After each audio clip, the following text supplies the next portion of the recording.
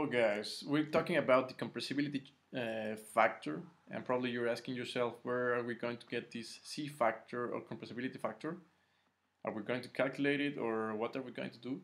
And we're going to be using compressibility charts. You may use tables as well, but you will need a lot of tables, so that's not that common.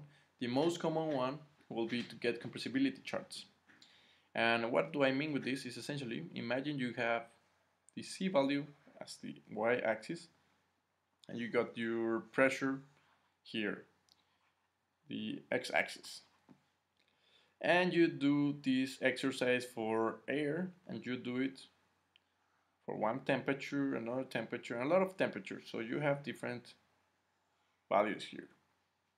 And you will choose, let's say you want this value here, 350, and the temperature of 100 Kelvin, and then you go directly to the value of C. So you get this compressibility factor of 1.4.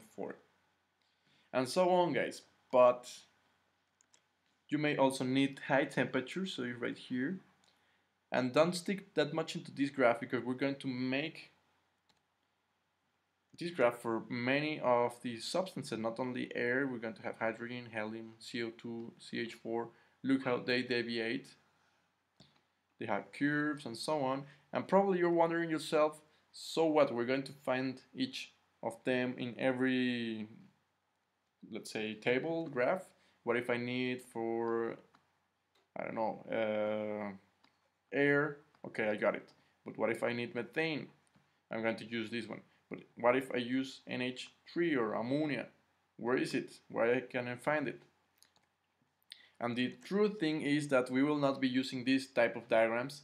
We are going to make a master chart or master diagram, because then we will need one chart for each substance, which is not that recommended. So we're going to find out that this law, the law of corresponding states, is going to help us a lot in building this compressibility chart right here.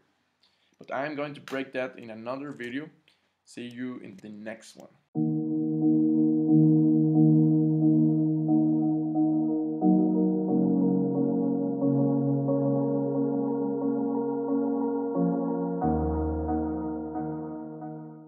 What's up, guys? It's me, Chemical Engineering Guy. So if you like the video, why not push the like button? It really helps me to know if you're liking the videos, or if I should be changing something, or I should be adding something, taking out content, whatever. Also, sharing is caring. So if you got any kind of friends, teachers, colleagues, or whatever kind of person that might be interested in this type of content, why not share it? Sharing helps our community to grow faster in members and in content. If you want to keep track of my activity, videos, uploads, experiments, playlists, whatever content I'm getting on YouTube, be sure to click the subscribe button. Subscribing to the channel is totally free, guys. My dream is to create an online academy of chemical engineering, where everyone can access it in the world. Imagine a place in which the student, the teacher, and the engineer get the best of each other.